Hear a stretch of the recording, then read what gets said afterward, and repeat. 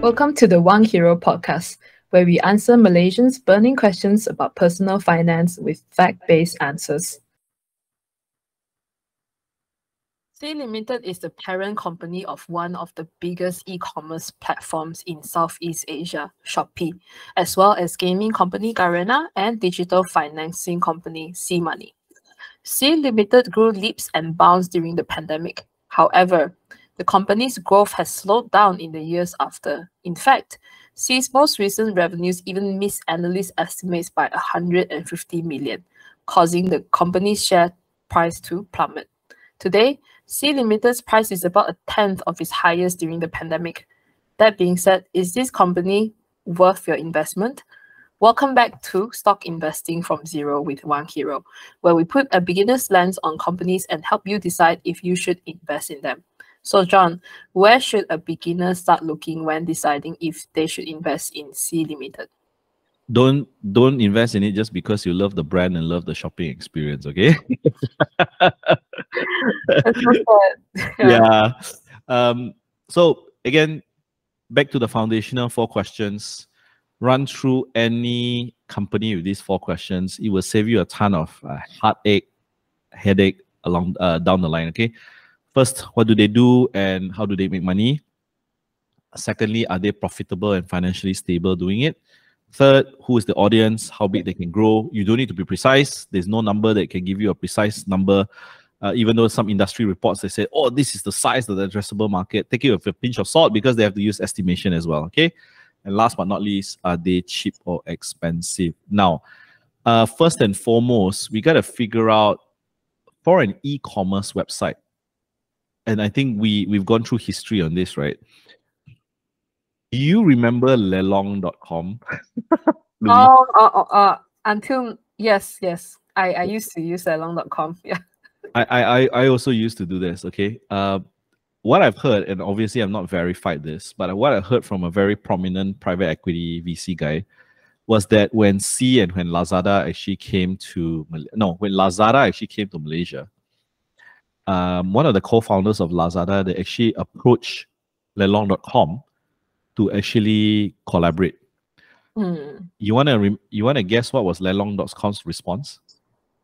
They just said, No. Shoo, scram off. Don't waste my time. I'm the big daddy in town. Okay. And where is lelong.com today? Don't know. I haven't used it in years. Is it still alive? I'm not sure. Okay, I'm gonna check on my screen. Have a look. Yeah, I don't think they are. And it's the point I'm trying to make is whenever you think you're the king of the mountain, wow, even has a like vulnerability side you know, when you don't have like SSL. Is that why? Oh yeah, I forget if they've been sold out, bought out, or something like that. But yeah, I mean, to that point, right? I started straight away I got a warning. It's like it's an insecure website. Oh, that's interesting. Maybe it's no longer in operation. Yeah. I mean, to your point around like Lelong being the big dog at that time, the difference between these platforms, right, like Lazada and Shopee and Lelong, right? Lelong back then, if you wanted to sell on Lelong, you actually needed to pay to sell. Yes. And then here comes Lazada and Shopee that you can just don't need to pay. Yeah. Become a seller for free. Yes. That alone, right, already killed a big portion of Lelong's profits. Yeah. No, it's a good point that you brought up, Louis, because both are in e-commerce, but someone just disrupted the status quo or the game. And I think where Lazada and Shopee did very well is that we provide value first, and only after we have shown you the value, then we take a cut lah. So for me, right, as a Shopee merchant, you know, I'm saying if I become a Shopee merchant, it's something that is like a no-brainer because there's no risk for me starting. But if I do well, then I complain lah, because the cut rate can from Shopee and from Lazada can be quite thick lah, for the lack of a better word lah. Yeah. So okay, let's go through ticker. and let's go and see where they are. Okay. Obviously, first question, what do they do? How do they make money? We can actually go to the website. Okay, straight away we type. The beauty about a public listed company, usually they will have this section called investor relations. And from there alone, you can get quite a lot of stuff. So there are two ways I was trying to go at it. One is I go to my favorite one, which is Ticker. By the way, if you're not a user of Ticker or whatever yet, we're going to include the links, the affiliate links. No cost to you at all to sign up. I am subscribed to the full pro version, and it gives me global, global access to all the financial data around the world. Okay, so see, the first thing you would see is in this section, there's always a write-up. Okay, you can follow this or you can follow the original website. Either way, I mean, like what you want to get is a quick, like a 5-minute kind of overview. What do they do? So you've already mentioned Garena, Shopee, SeaMoney, leading online games developer, publisher, largest pan e-commerce platform. Okay. I think even my mom and my dad will know Shopee, even though they're not invested. Yeah. I mean, it's so convenient, right, Louis? I mean, are you a merchant on Shopee? I am a merchant on Shopee. My shop is on holiday right now, but I used to sell on Shopee for a couple of years. I see. Yeah. Back then, Shopee really disrupted the market, which was at that time dominated by Lazada because they came as a mobile first. I see. Platform. Whereas back then, Lazada came in as a disruptor to Lelong, right? All of these like free listings, etc. Then came in Shopee. Shopee gave the free commissions to sellers, and then that mobile experience. Because we have sorry. How was the fulfillment like between Lazada and Shopee? Fulfillment is still third party on both ends. Yeah. They don't have they now have like their own, like Shopee now, they have Shopee Express, but back then when Shopee launched, it was done like by third parties like Postaju, then integrations like that.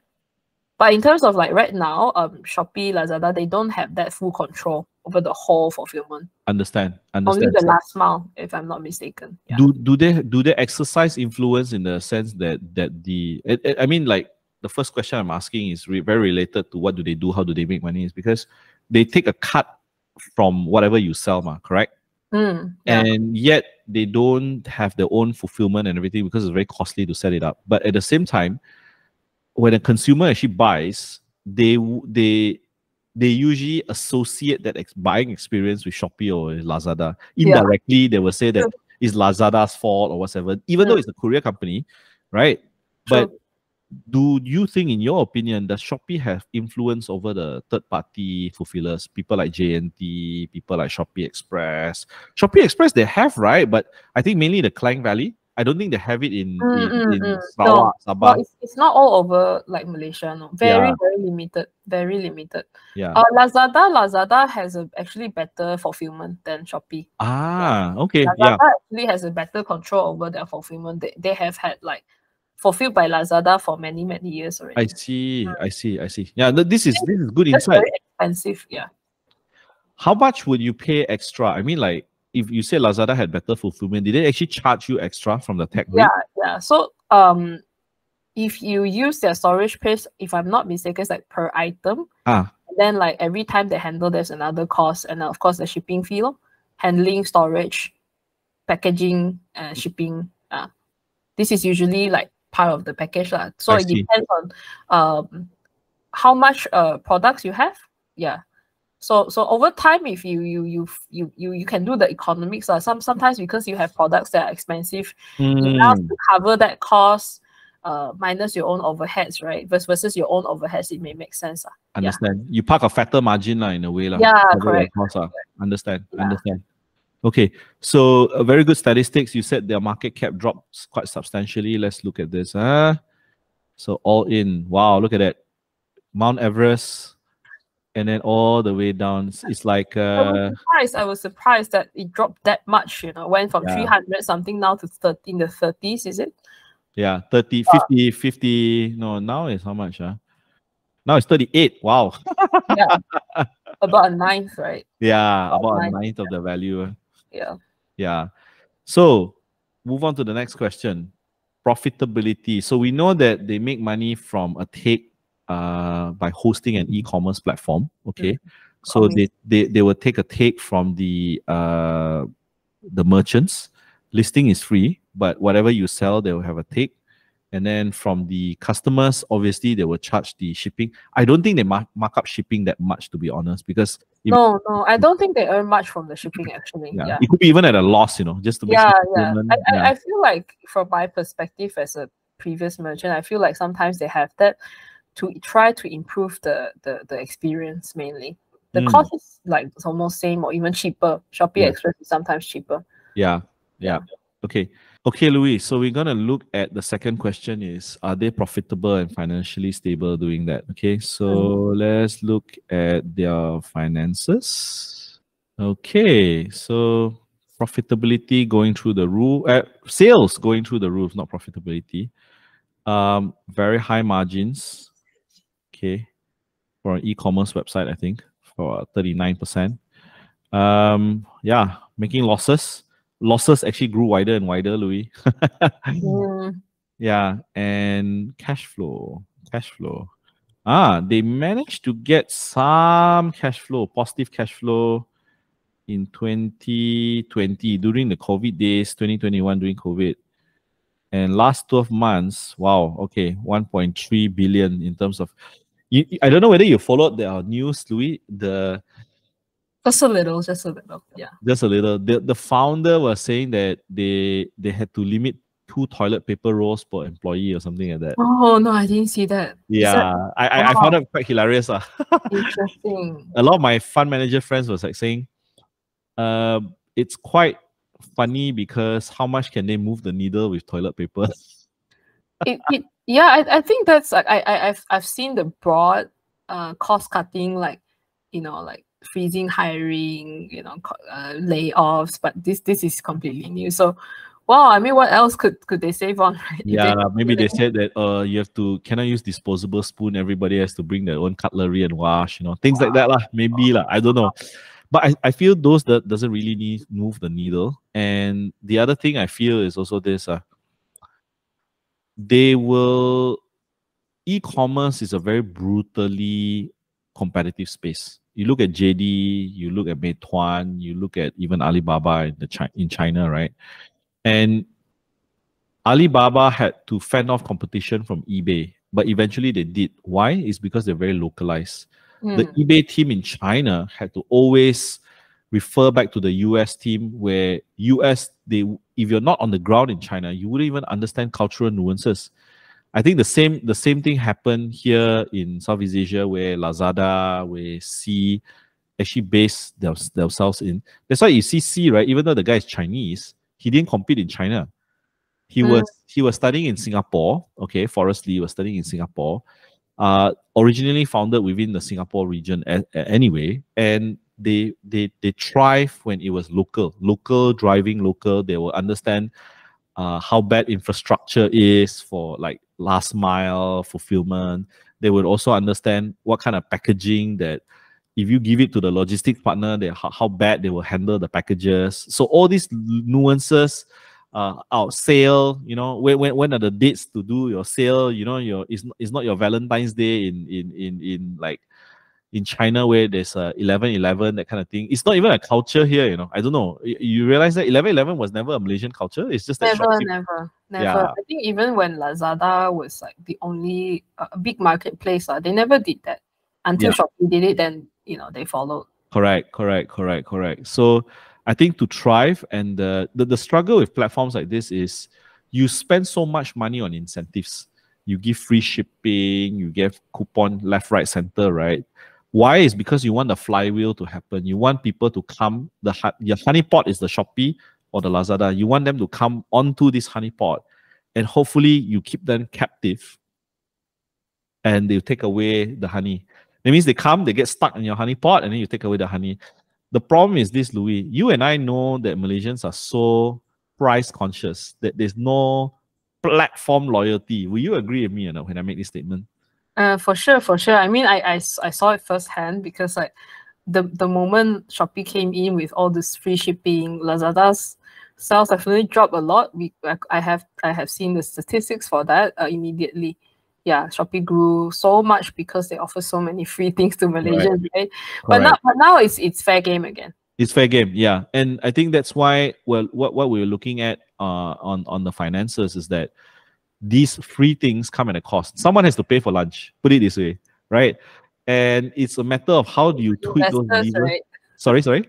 The investors. Yes. So how much do you tweak the lever in a sense that it's enough attracting and we stop the freebies and then it's fair game now. Let's see who actually wins on different angles. Like I've asked different users, right, and different even merchants like you. What they tell me is that if for electronic stuff, go to Lazada, because the suppliers that they get on board the platform are usually the better guys. Whereas in Shopee, you get the not so good ones, and then it's cheaper, yes, but actually the quality on Lazada electronic stuff is much better. So it's like, that's an interesting insight. Is it because the filtration system, they don't give freebie and all that? That's why the merchants that come on board are actually of higher quality. That's something I haven't explored. I haven't like nailed down, but that was an interesting observation that I noticed from the commerce guy. Louis, in terms of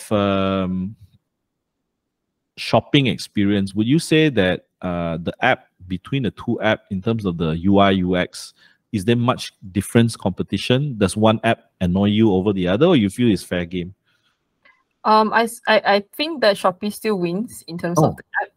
For me, I like using Shopee much more than Lazada. In fact, I haven't shopped in Lazada in 5 years maybe, and still haven't bought anything. I mean, I've seen the app improve in the last year. I think there were some changes in the management in Lazada as well, and that's propelled the growth of the development for the app. But so far, I haven't switched over. Nothing has convinced me to switch over to Lazada again. Yeah. Yeah, and you alluded earlier they came with a mobile-first approach, right? Which was correct. Yes. Okay, good. Next, who is the audience and how big can they grow? Now, I don't know the answer. Let's try to find the answer with their presentations. Okay, so you go to the investor relations website. They even have webcasts, infographics. Let's see what the infographic looks like. I've not seen this. Oh, okay. E-commerce. Okay, 2.1 billion. Okay, let me close this to zoom in a little bit. Actually, I don't know how big their addressable market is for each of the segment, because okay, here coming closer.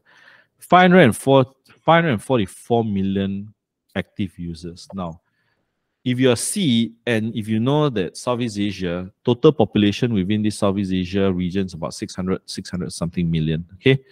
I don't know how they calculate this. Is this individual users, or is this like one username per user? Because 5.44 million, it sounds like as if they've conquered the whole Southeast Asian market. You get what I mean? Southeast Asia, the total population is only about 600 million plus. So you're talking about Brunei, Singapore, whatever. Maybe they included Brazil. I don't know. I've not, read up on Brazil, the numbers and all that kind of thing. As we said, this episode is stock from zero. So literally, the research is being done on the fly as we show this to you. Digital finance services, good revenue. Look at their entertainment versus their marketplace. E-commerce 2.1 only, 2.1 billion. Okay. Digital entertainment is a quarter of that, 524. Okay. And then digital finance services. This is interesting. Getting to 427 million in terms of revenue already. So this, they recently got a license, if I'm not mistaken, a banking license. Do you read about it, Louis? This part, no. Okay. License. C Limited banking license. Yeah, there. For award of full banking license in Singapore. Okay, in Singapore. 2020, yeah. So it's catching up. Remember in one of the earlier episodes, we did Grab and Grab actually also is looking towards moving into this space bigger and bigger after securing their license, right? The struggle is this, Louis. Will you put 100,000 in your C wallet? No. 10K? Unless 10K maybe 10K maybe. It depends on what I buy, I guess. So like if I'm just a normal user, I don't think I would use 100K. 10K maybe, yeah. If you buy a few electronics, yeah. Yeah, kitchen appliances and all that you put, right? Okay. So like what you said, they miss earnings estimate for the quarter, and then people punish the stock. Okay. I think for me, it's like I'm trying to find how big is the market, and obviously it's not an easy answer to answer. So I think what we can do is look for e-commerce industry reports. So if you can't find those, usually these are very expensive paid kind of reports. So another hint that I usually give to people is try to read the prospectus. Because for the prospectus, even though it may be old, maybe 2 to 3 years, but you roughly know, okay, that was the starting point, like let's say 5 years ago when I listed. This is the addressable market. Okay. And then you linearly grow it, let's say 5% a year or whatever. You roughly know where's the addressable market at this point as well, even though you may not have the latest data. That's another hack that I try to teach people, because here I was like thinking whether they could roughly show what is the size of the market for e-commerce and all that, but apparently they don't have it here. It's not very clear, I guess. Yeah. Addressable market has always been difficult to estimate. It's always an estimate. Yeah, true. Yeah, it's always an estimate. Okay. So last but not least, is it cheap or expensive? Okay, go back to ticker, we go valuation. Okay, I want to change it to annual, and let's take 23.6. Let's take 10 years. Oh, they only listed until 2014. Okay. They were listed in 2016 or 17, I can't remember. Okay. So let's plot it out. Look at normalized price to normalized earnings. Okay. It was negative for the other half and positive for the other half. In March 2023, only then valuations went very high. Okay. So we're looking at a band of between, wow, minus 52 times. I don't know where you can see my screen, Louis. Cannot. A bit small, yeah. A bit smaller, huh? Here. So it's minus 52 times to a high of 62 times. Wow. Yeah, it's quite crazy. High of 62, mean of 6.71, but low of minus 52. So right now it's trading for about 15.73 times PE. Trailing. What about forward? Forward is here. Oh, sorry. 15 is forward. 15 is forward. Okay. 15 is forward. Yeah. Last 12 months is negative because it's making losses. So it cannot be calculated PE. Yeah. So if you ask me, I personally, after I found out more and more about e-commerce websites, I don't really like the game that they're playing. The margins are a little bit thin. Take rate, customers' loyalty is almost. I mean, you are quite loyal. I mean, you're a merchant, you're also a customer. You've not shot on Lazada. So Lazada, if you want to make real money, you have to convince Louis. Okay, if you're listening to this. Yeah. Don't come for me. I used to use it a lot. Yeah, exactly. So I think in terms of whether it's cheap or expensive, for me, I don't really have a strong opinion because I don't like the business model. But for you, maybe you understand it. You're ex Lazada guy, or you're ex what do you call it? Your ex e-commerce lelong whatever, and you understand this business really, really well. Go for it, right? I'm like totally I'm agnostic to it because I am not really a fan after knowing more and more about that. What about you, Louis? Yeah, myself, I'm not a big fan either. I have been. I mean, as a merchant, it's great. Like platforms competing between one another for your attention, right? So when they do that, usually that means a lot of incentives, right? So Lazada at one point, if I'm not mistaken, they used to take like about 20-something% for the highest commission. Wow. Quite a lot. And it kept going up, you know. So when Shopee came in, imagine like 10 times, 20 times, 30 times, 40 times, 50 times. So when they do that, usually that means a lot of incentives, right? So Lazada at one point, if I'm not mistaken, they used to take like about 20-something% for the highest commission. Quite a lot. And it kept going up, you know. So when 0 and 24%, right? Ah, what was the initial 0 to 4%? Which platform? Shopee. Shopee, it used to be 0, 0. That's 0. Wow. For everything. For everything. Like they didn't even charge a payment transaction fee. Now they charge a payment like fee of I think 2%. 2%. I think it's very fair, to be honest, 2%. It is fair, it is fair, but like if you've like trained all of these like merchants to not pay for it, someone's gonna get angry, right? Of course. Come in and pay something that they have enjoyed for free for 5 years. So suddenly you come in like, oh, actually I need to charge this, right? So what happens is that they'll start to compare the fees and hop over to Lazada. Unless there's also something in Shopee like where brands have to be exclusive with them to enjoy certain deals. Yeah, so for those brands, it's a bit harder for them to jump to Lazada because there are like terms and conditions. Correct. Longer terms and conditions. Yeah, agreed to, right? But for the rest of them, which is like probably the 99%, they can move around as they like, right? Yeah. Or sell less or sell more expensive. There's a lot of strategies going on lah. That's right. But as a business, as a potential company to invest in, I'm not strongly I'm not like strongly attracted to it because of how I see the behavior like of their customers. So their customers are like mainly the sellers lah. I feel like not buyers, right? So sellers are the customer, and their behavior is just like, oh, who's like expensive, I'll go away and then find something cheaper. If the platform works fine, I'll go there. People are selling on Lazada sometimes even more than Shopee.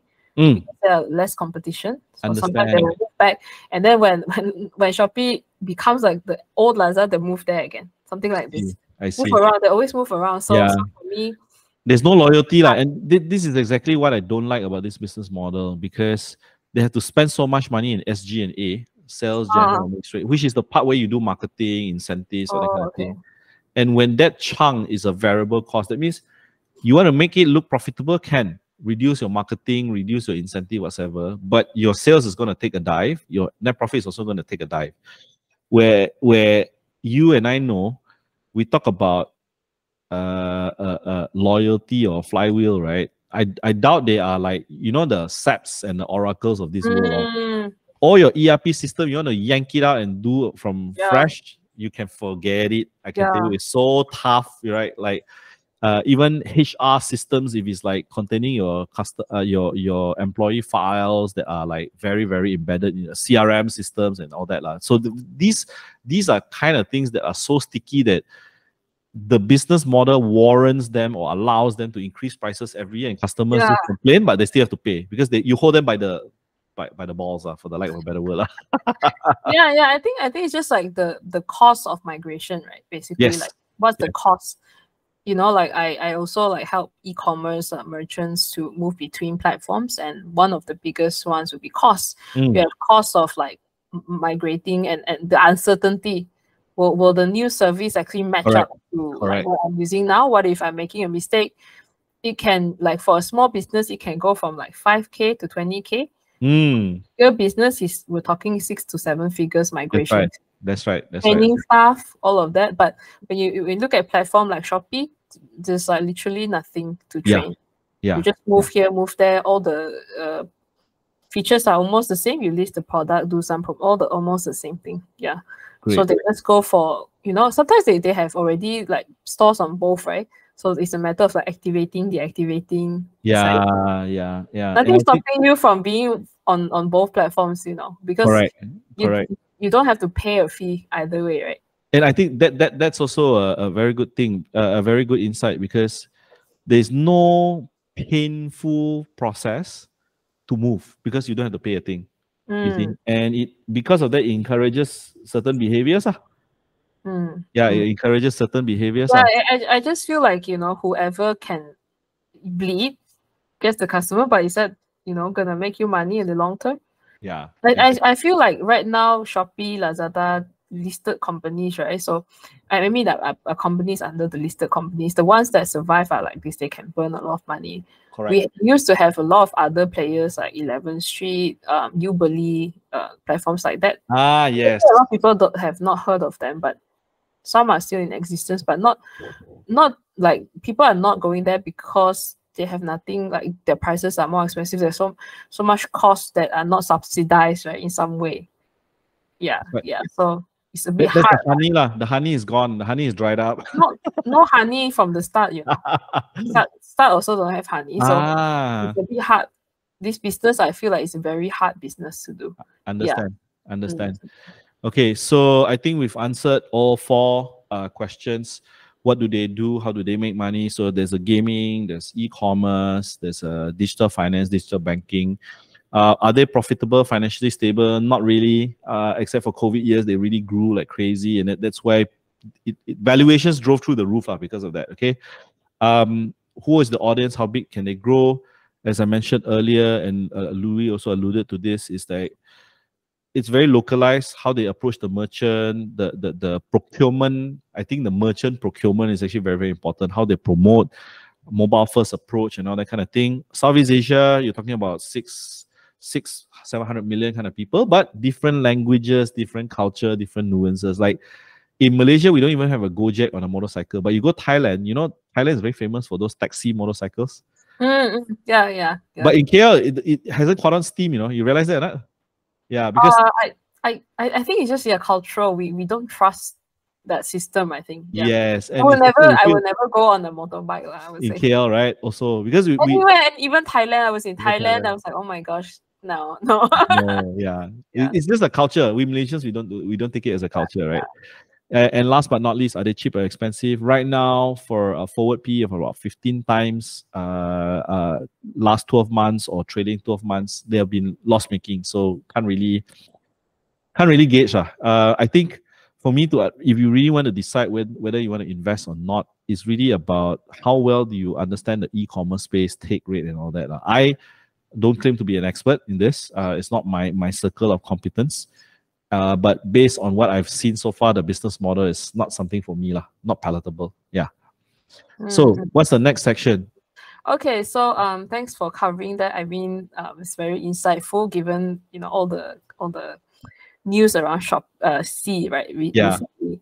Okay, so we'll wrap things up by asking John for a book recommendation. So this is a section I intentionally put in for myself, actually, to benefit myself because I'm new to investing. And so if you're also like me and want to have some materials to start with, this is where John will recommend it to us. So what's the investing book for today, John? Actually, it's very thematically aligned to our launch for our ETF, our launch for our ETF masterclass this Thursday. So for those of you who are watching this video on Wednesday, you still have 1 day. You can still register for the masterclass on Thursday. It's actually the book from a legend, Louis. So this legend is actually called John C. Bogle. Okay, Jack Bogle. Okay. I think I've heard of him. He is the founder and the former chairman of the Vanguard Group. Okay, he wrote this very pioneering book on index investing. It's called The Little Book of Common Sense Investing. Red in color is being shown on the screen right now. And what I like about this book is he doesn't berate fund managers. Okay, he remains neutral. But what he has shown, statistically proven, that a lot of people are not meant to be investors individually. So on one end of the spectrum, you don't trust fund managers, you want to do it yourself. On the other end of the spectrum, you have professionals and yet also being paid fees and yet not getting the results that they want. And it's actually detrimental. So he actually advocated 5 main things. If you were to get something out of this book, he advocated actually 5 main things. The first one, sorry. The first one that he really wanted to bring across was actually, for you to do well in investing, build a very broad, diversified, low-cost portfolio without the risk of individual stocks. Because individual stocks, even if you get some of it right, but you get some of it horribly wrong and you allocate wrongly, this is where you will struggle. Because you want to be agnostic for a few things. one, you want to be agnostic to a superstar fund manager. Let's say you bought this fund. He was a superstar fund manager, did very well, but he ran out to the other company. Then what are you going to do? You're going to sell off that unit trust. Even though you're happy to pay fees, right? You're going to sell off that fund, and then you have to go to the other one. So you want to find something that's like manager agnostic. You want to be individual stock agnostic, because sizing is another problem. And the third thing he advocated why you need to have this broad-based, low-cost is actually this thing called sector rotation. I don't know if you heard of this term before or not, Louis. No. Sector rotation in the high finance or the investing space is actually to denote that hot money follows a certain sector. And it comes in cycles. So let's say this year the theme is oil and gas. So all the fund managers will start putting money into oil and gas stocks. Then next year, it becomes tech. That's why now tech is like, so they call it sector rotation, is because hot money flows to whatever sector that is deemed topic or the flavor of the day. But it may come in short cycles. It may come like 3 months, 6 months, and a year, and then boom, it dies, and then it goes to the other one, you see. So again, what Jack Bogle is saying, or John Bogle is saying, is like, forget all this lah. You just buy low cost, keep it, let time be your friend, and be compound the returns for you. The second thing he wanted to emphasize is this. You see, the struggle for most investing products, Louis, is it is actually a product that's sold. People don't run out and buy a fund. Maybe people run out and buy a stock because they heard it like, oh, it's a hot tip from a friend or a family member, whatever. But people don't usually go out and buy a fund or investment product or even insurance. Insurance is definitely sold. It's not a product that's bought. Okay. So he said that because it is a product that's sold, sometimes these companies come out with very creative marketing ideas. You bought a product, but the product is actually crap, but the marketing was good. So he wanted to eliminate it. Third, he wanted the audience of the book readers to understand this. Stock market return only come from 3 things. Okay, the first one is actually earnings growth. Second is actually dividend yield, and the third is actually change in market valuation. Only these 3. Anything in between is a really speculation, short-term trading, and all that. It is not sustainable. Okay. Last but not least, the fourth one actually is to recognize that stock value really comes from business returns in the long run. It's not about the hype of the day. Yes, in short term, it looks, wow, you can make 100% overnight, whatever, but it will fizz off, right? But it's really about business reality, business delivering profit that will give you that kind of returns. And last but not least, don't forget the power of compounding. I think this book probably nails a lot of the key features of low cost, broad-based kind of index-based investing. And I think even Buffett, when John Bogle actually passed on, Buffett said that he has done more for the entire finance industry than any one person. Wow. Yeah, that was Buffett's quote about him. So I think it's great because just like listening to your key points around this book is that it appeals to the common person. That's right. Like common sense investing, right? To the common person. Correct. He wanted to really, he was actually kind of disgusted with how much the industry was actually robbing returns from shareholders. And I think he's not against fees, don't get me wrong. What he's saying is you pay for what you deserve. And one way to normalize all this is to say that, hey, for the common man who may not have the ability to get a private banking guy or to have like a full-time professional manager, hedge fund managing money for them, this is kind of like the best strategy already, actually. Yeah. So very altruistic in nature. He lived a very frugal lifestyle, to be honest. Frugal, there's a band as well. Frugal can mean like you being so stingy, so thrifty that you don't spend anything. He wasn't to that extent, but he didn't live like a king, put it this way. Yeah, I think you could. I mean, you could definitely just like get away with not telling people this, I suppose. Like in the bank, like finance industry, you could just keep taking in that fee, enjoy your life, but instead you're coming out and say, you know what, there is an alternative. That's right. I really love that concept, and which is also your values as well, right, John? Precisely. Yeah. So, legend in the industry just recently passed away. Go pick up the book. I think there's a lot of nuggets that you can get from this, and it also gives you a good understanding of how the industry has evolved from the mutual fund days to this. And sadly, in Malaysia, ETF is very, very rarely talked about. Very rarely talked about. I don't know about your experience. I have not heard of it before you. Okay. Unit trust only lah. Yeah, because everyone's selling it, right? That's right. They're selling it, insurance are selling it, Sometimes they pack it together with other products as another like product. Correct. Yeah. So take it away to close, Louis. Yep. So another amazing recommendation from you, John. I really enjoy all these books. I haven't bought any of them yet, but I should.